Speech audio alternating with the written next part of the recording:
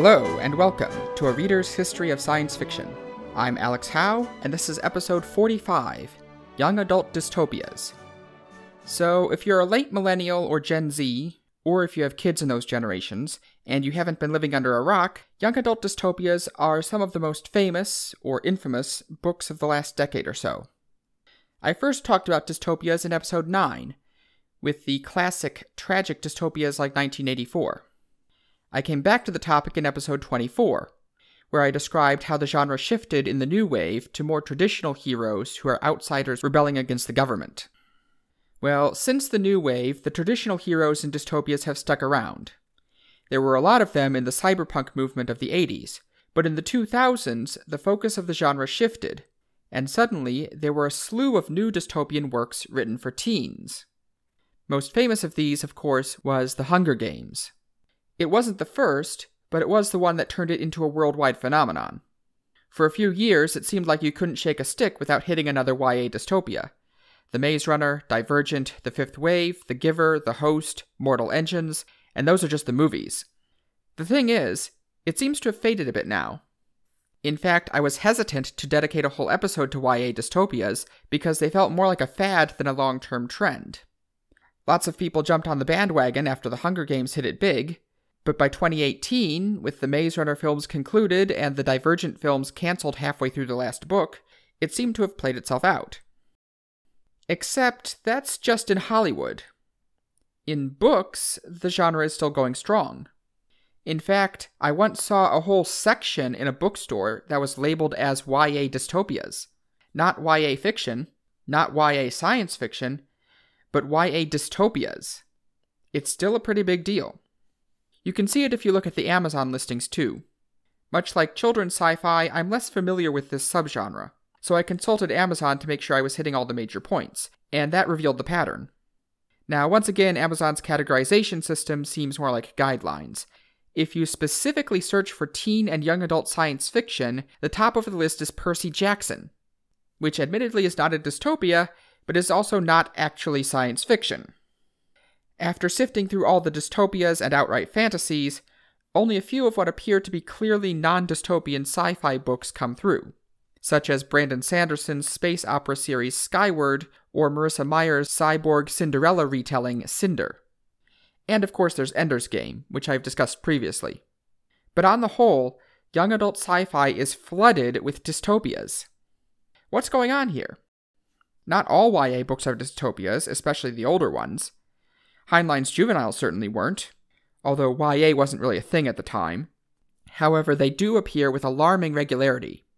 I've even heard criticisms that having so much dystopian fiction is unhealthy, especially for teens, with so much of their reading diet being bleak and pessimistic. And I've also heard criticisms of those criticisms, so you can make your own call there. And it's not like teens are limited to YA fiction. If a kid is a serious sci-fi fan, then by the time they're a teenager, they're going to be reading Jules Verne and H.G. Wells and Star Wars novels, and at least one of the big three, and Hitchhiker's Guide to the Galaxy, probably some others like Jurassic Park. I mean, I read all of those books before I finished high school, and I feel like I'm an outlier for not reading Dune, Foundation, and Ender's Game until college. So what I'm saying is that YA books don't need to have a wide selection like children's books arguably do. If a teenager can't find what they're looking for in the YA section, they can easily find it elsewhere, while elementary kids might not be able to for multiple reasons. Arguably, this leaves more room for YA to slide into, I don't want to say lowest common denominator because it's not a quality thing. Some of these books are quite good, but I definitely feel like there's a bandwagon effect in play. It seems really skewed compared with sci-fi as a whole.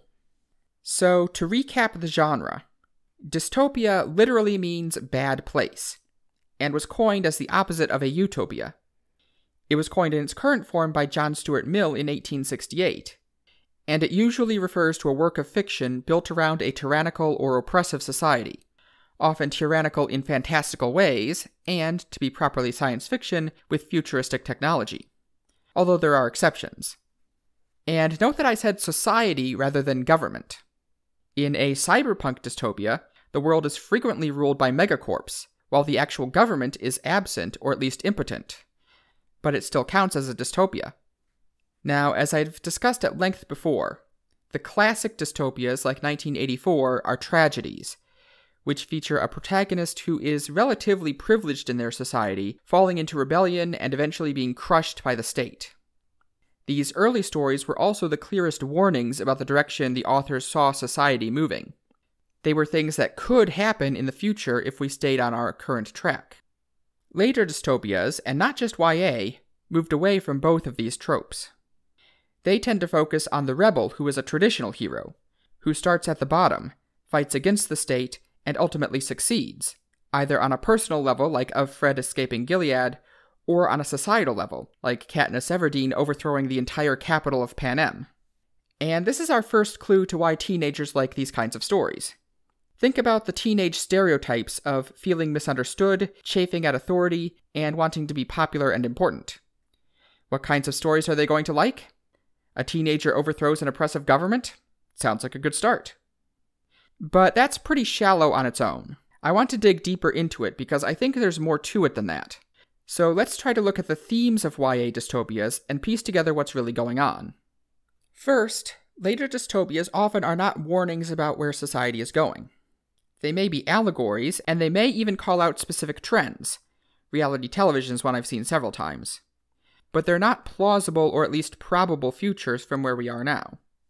Margaret Atwood actually wasn't trying to warn about the rise of a neo-patriarchy when she wrote The Handmaid's Tale. She was trying to construct one that would be compelling for the story, drawing inspiration from oppressive regimes around the world, both past and present. There is a warning in there, but it's a much more general warning about how easily society can slip into a dictatorship and to stay vigilant against it. Many of these stories are inspired by real-world events, often historical events, but they aren't trying to be prophetic, just to tell a good story. And the classic example of this in YA is going to be The Hunger Games. The Hunger Games, written by Suzanne Collins in 2008, is set in a future North America that has been ravaged by climate change and later a war that subjugated the 12 outlying districts under the cruel and decadent capital of the nation of Panem. As reparations for the war, each year, every district must send one male and one female teenager to participate in the Hunger Games, where they battle to the death on live television. And you probably know the story. Katniss Everdeen volunteers as tribute in place of her sister and wins the games, but her symbolic star power rises so high in the process that she eventually becomes the figurehead of a revolution. Honestly, the plot's not that important. The important thing is Collins' inspiration for the story. Collins drew on 3 clear sources of inspiration, which honestly you may be able to guess just from that one paragraph summary. First was the Greek myth of Theseus and the Minotaur, in which the wicked king Minos of Crete forced Athens to send him 7 male youths and 7 maidens every year as tribute to feed to the Minotaur in the labyrinth. This, of course, became the tribute system of Panem. Perhaps even more obvious an inspiration is the Roman gladiatorial games, in which slaves and prisoners were forced to fight to the death in front of a cheering crowd. Indeed, the decadence of the capital is based very much on the decadence of Rome in the 1st and 2nd centuries.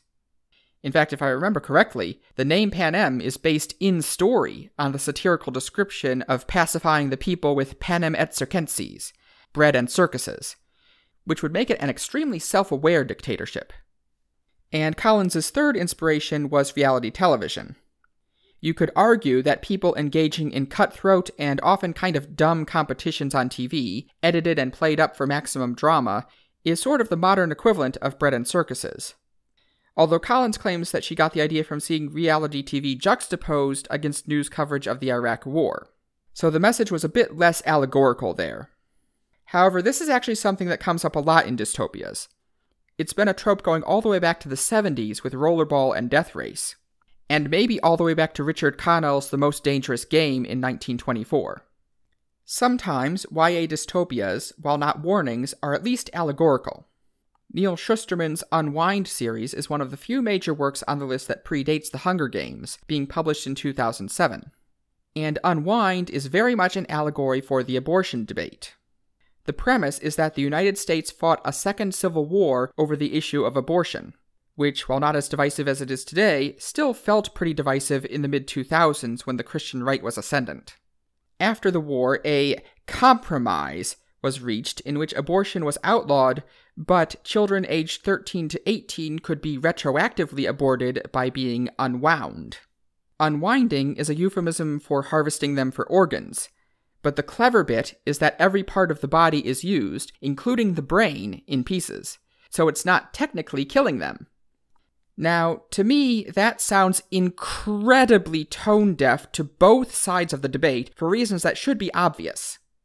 But maybe I'm failing to appreciate the allegory because I haven't read the book. It did get good reviews. Although, for the record, that is not how tithing works. Anyway, the point is that some of these stories are allegorical, but they're treated in a more stylized or fantastical way than something like We or Fahrenheit 451. The flip side of this is that sometimes an author just wants to tell a good story, and doesn't need any deeper significance to it. An example in this category is The Maze Runner. Written by James Dashner in 2009, it tells the story of a group of boys who wake up with no memory in the middle of a giant maze. Miles tall, made of concrete, constantly changing, filled with monsters, and apparently built as an incredibly complex puzzle for them to solve, although they have no idea why. We eventually learn that the whole thing is some kind of medical experiment to find a cure for a virus, but as far as I can tell without reading the series, it doesn't seem to explain what the point was. But the main thing is, the inspiration for it was completely different. On his blog, Dashner explains where he got the idea for The Maze Runner, and unlike Collins or Shusterman, it just sort of came to him. Quote, I went to bed, and somehow this idea popped in my head about a bunch of teenagers living in an unsolvable maze full of hideous creatures in the future in a dark dystopian world. And later, quote, I thought of it as Lord of the Flies meets Ender's Game meets Holes, unquote, which is quite the combination. So, in other words, a dystopian story, especially in YA, doesn't really have to mean anything. It doesn't have to involve real-world issues to be relatable, although many of them do. Much like cyberpunk, it's become almost an aesthetic style of story, one with which it has a fair bit of overlap. As I see it, it kind of feels like how westerns became associated with themes of law and order and justice and revenge set in an unorganized frontier society. Dystopias are about themes of power and oppression and rebellion and social breakdown, usually set in a quote-unquote bad future. In fact, this idea of a bad future is itself a major theme of dystopias, and not just on the shallow, oppressive government level. Post-apocalyptic stories are often called dystopias themselves, but a great many dystopias at least have an apocalyptic backdrop, either through a nuclear war sometime in the far-off past, or an environmental collapse that leaves the remnant society scrambling for resources. The Hunger Games has both. Unwind has a war. The Maze Runner has solar flares causing environmental disaster followed by a global plague.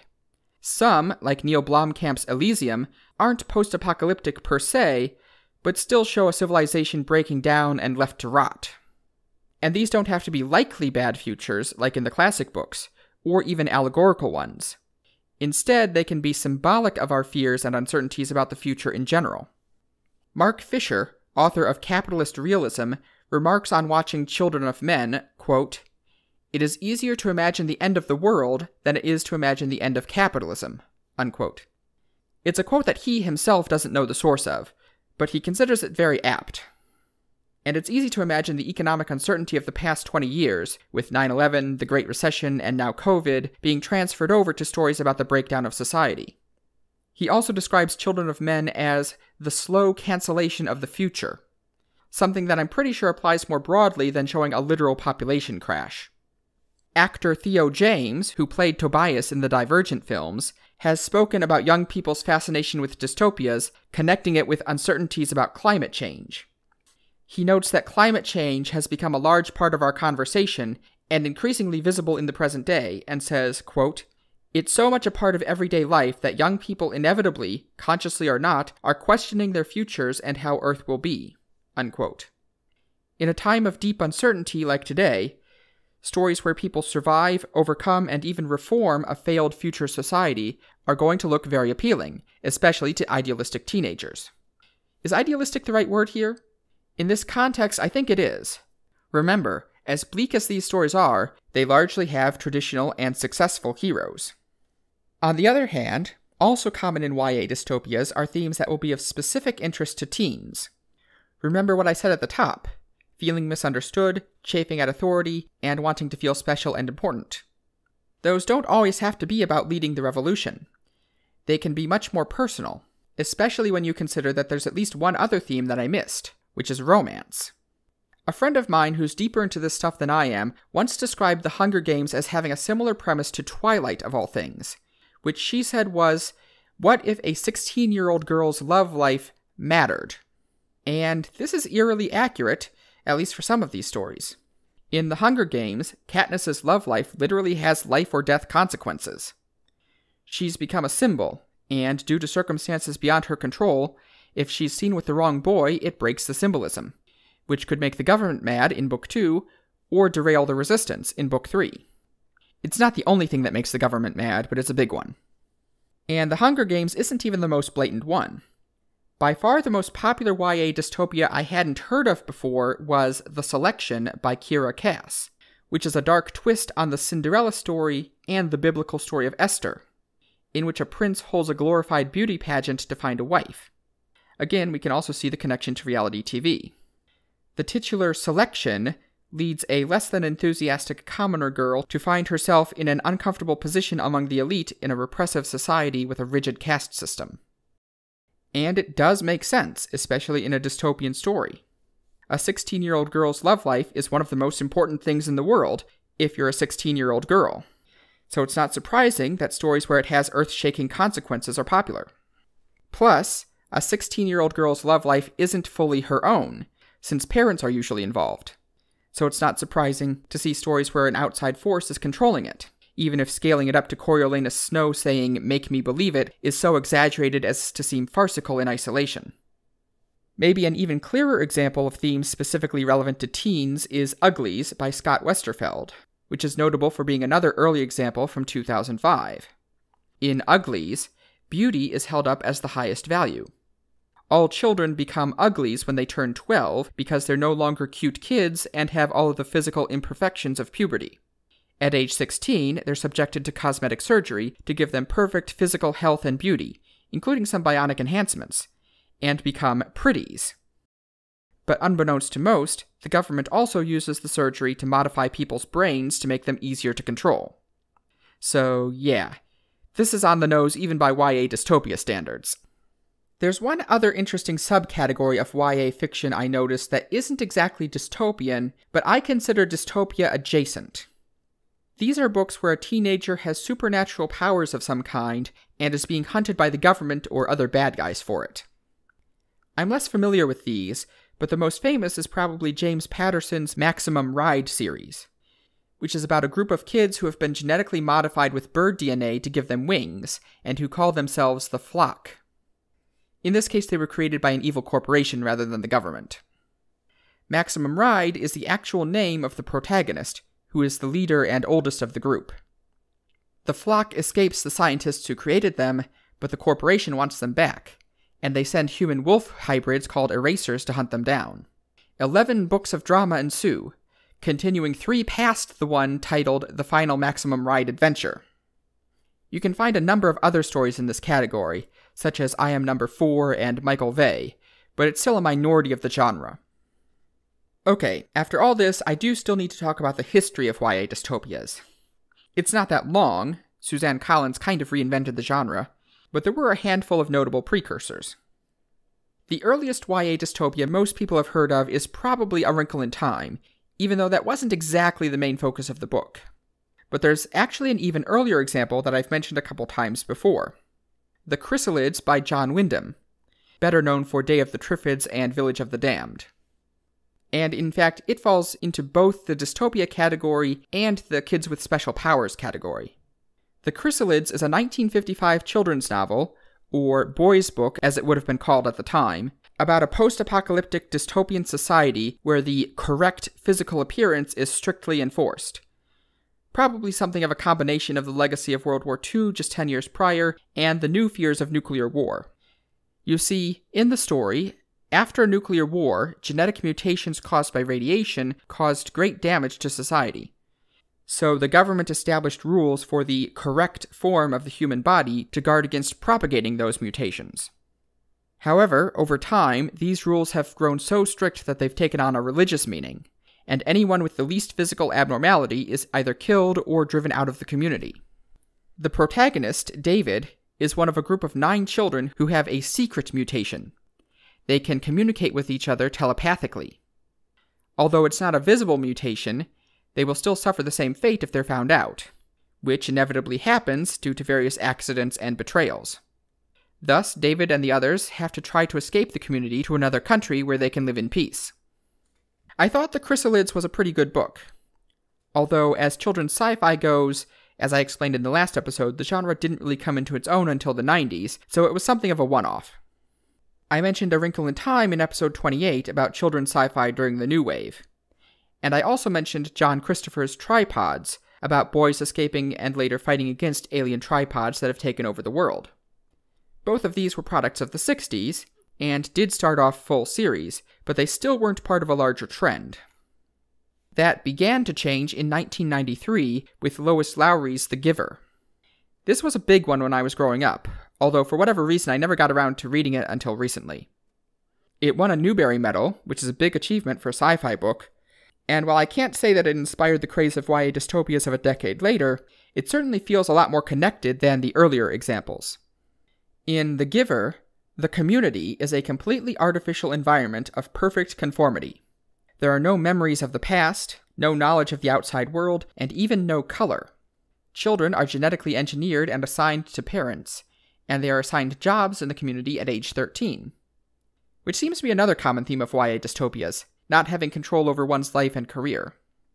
Also, unbeknownst to most of the community, elderly and excess population are not released, as everyone says, but secretly euthanized. All of this is done to protect the physical and emotional security of the community, obviously at great cost. When one boy, Jonas, comes of age, he is assigned a special job as the new receiver of memories. The receiver is the only person allowed to have knowledge of and books about the past, or learn about the community's secrets, and is the only one who can see color. The receiver also seems to have some supernatural role in enforcing the conformity of the community, as memories lost from a receiver are scattered to everyone else, causing them great distress.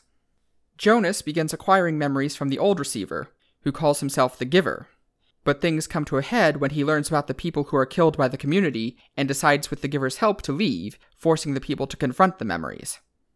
The Giver is a much more stylized story than most of the others, borderline fantasy in fact, which earned it some criticism for breaking suspension of disbelief, but it's still a beloved story, and I think it holds up pretty well. And finally, we come back around to the beginning. The earliest book of the current YA dystopia craze seems to be Philip Reeve's Mortal Engines from 2001. Mortal Engines was set hundreds of years after a war involving superweapons that rendered much of the Earth unlivable. To survive, humans dismantle cities and put them on wheels so that they can roam the land looking for resources. I feel like there are some parallels with James Blish's Cities in Flight here.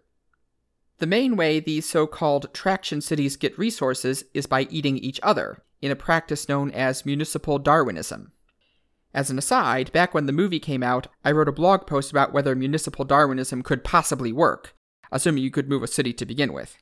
The answer I came to was just barely. Link in the description. In Mortal Engines, Tom Natsworthy, an apprentice historian, lives in the great mobile city of London. Until one day, a girl from a prey city named Hester Shaw tries to kill Tom's boss, Thaddeus Valentine. Hester escapes, and Valentine throws Tom out of the city after her to keep his secrets, after which Tom is forced to confront everything he thought he knew about Valentine and traction cities in general, and decide whether to stand with London or against it. Oh, and also Hester is being hunted by a Terminator-like cyborg from the war for mysterious reasons. I have to say, Mortal Engines felt a bit rougher around the edges than The Hunger Games, or even its contemporary Harry Potter. It still has some of that 90s era written only for children feel about it. Not nearly as bad as Animorphs, but still noticeable. Also, the omniscient narrator is a little bit jarring, knowing what all of the characters are thinking at once. I'm not sure if that style has become rarer today, or if it's just not as well done. Still, this was a very important book in the history of children's sci-fi. Farah Mendlesohn considers it the beginning of the broader children's sci-fi renaissance, and I do believe it at least kicked off the era of YA dystopias, even if The Hunger Games is what shot it to superstar levels. After that, these kinds of stories became commonplace, and at least for books, it doesn't look like it's going away anytime soon. This has been A Reader's History of Science Fiction. This podcast is hosted by Libsyn and is available any place you're likely to be listening to podcasts. You can find me on YouTube at Science Meets Fiction, where I've posted a couple new astronomy videos, including one about terraforming Venus. I'm on Twitter at SciMeetsFiction, and my website is sciencemeetsfiction.com. For my book recommendation for this episode, I'm going with The Hunger Games by Suzanne Collins. Maybe it's a bit played out by now, but it actually is a pretty good book and worth a read. The next episode will in fact be the last episode of Season 1. At least, I think it'll be the last episode. There's still a chance the script will get too long and I'll have to split it. Anyway, there will be a Season 2. The format's going to change a bit. I'll be doing fewer full episodes and more interviews, but I'll talk about that more next time. However, the main focus of the next episode will be the state of science fiction today, and the way the genre has developed in the past 5 to 10 years. Sort of a wrap-up of Season 1 now that we've finally gotten to the present. But there's still more to come, so be sure to like, subscribe, and stay tuned. Thanks for listening.